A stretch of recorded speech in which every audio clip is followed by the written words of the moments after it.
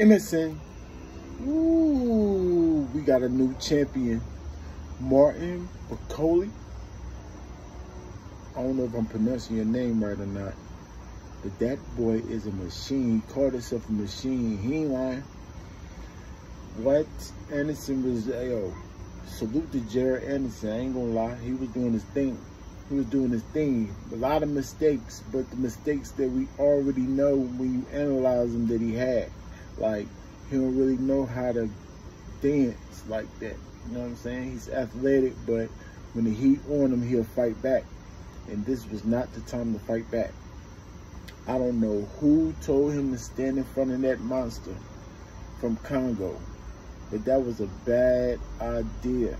Dropped him, I think it was in the first, maybe the second. The output is too much.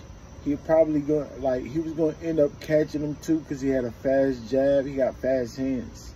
This dude right here tough, man. I want to see him against, I want to see what Ruiz do tonight. I want to see that fight for sure. He got fast hands and he tough. He was eating those body shots.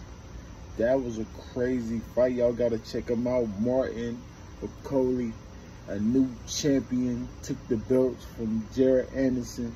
And I knew it was going to happen. I should have made a video. It was too soon. Too soon. Terrible coaching. Terrible.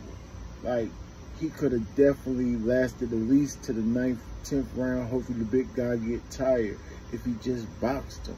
Emerson, hold it down, Rankin. Salute to Martin Bakole. Let's go.